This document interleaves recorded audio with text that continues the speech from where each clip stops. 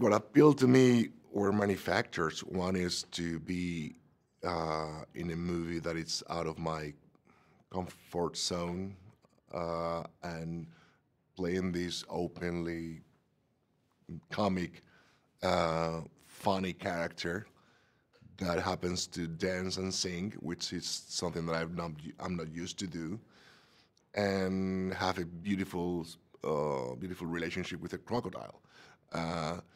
But mostly, I guess it was the fact that I was very interested in making a movie for my kids to watch and for the rest of the children as well. So they sit down and have a great time and enjoy the story because it's moving. It's a nice, moving, fun story to be part of.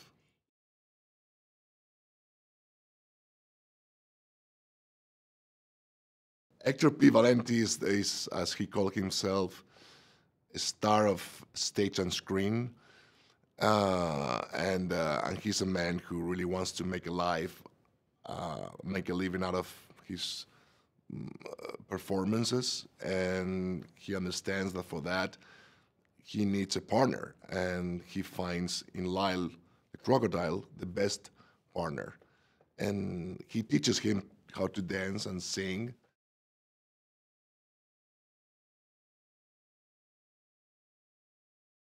Well, Lyle is a character that it's coming from the books, and it's funny because it's a crocodile that sing but don't talk, but sings beautifully, of course, with the voice of Shawn Mendes, nevertheless. So, and it's an adorable creature that also has to find its way into a world where he is kind of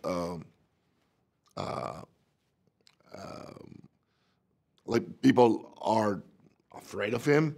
People have ideas of what he represents, and he's kind of pushed away. And he wants to be part of the society, or part of that family.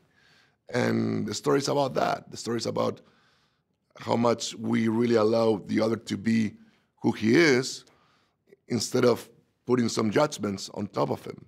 In this case, a crocodile.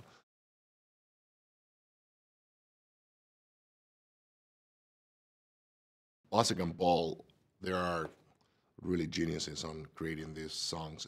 And they're very known for creating the very long songs, which is kind of tricky for someone like me who's not a singer, like to learn such a long song, like Take a Look at Us Now.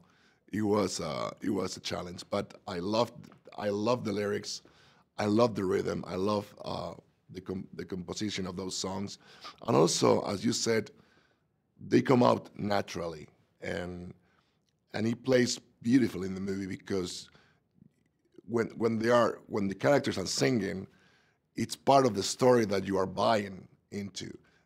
You are immersed on this musical, and of course they're gonna sing, and the songs are so related to the moment and to what they're going through, and that it's really, I mean, I think they are beautifully done.